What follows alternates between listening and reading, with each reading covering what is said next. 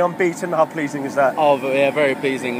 We started off a little bit slow, but throughout the day, yeah, we really picked it up, especially at the set piece, and just got to keep working hard. Obviously, it means a lot to the boys, a big tournament, so we just got to keep going into the second day. Yeah, difficult first game up against RGS High Wycombe. Yeah, definitely, yeah. I mean, would you prefer that later on?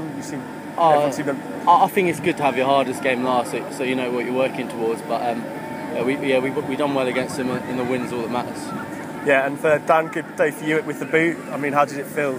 Did you feel like you were hitting it sweetly? Yeah, it was most right. I've done a lot of work leading up to it, so I felt pretty good. Yeah. It's just sort of nailing the first few, getting the nerves sorted, and then mostly I've been happy with it. Yeah. Still one or two haven't quite, but no issues or nerves with the crowd or anything like that, no? Oh no, definitely nerves. Just try and keep them down as much as possible. But no, it's enjoyable when you try and get a bit of momentum like that. So. Yeah, and you guys taking a lot of confidence into tomorrow. Yeah, like yeah, definitely. Especially after today, we didn't kind of expect to come out that quick, but yeah, definitely pleasing. Yeah, and how is it playing behind this crowd? Oh, it's awesome. Yeah, it always is. There's nothing quite like it. It gives you kind of goosebumps and makes the hairs in the back of your neck stand up. It's nice.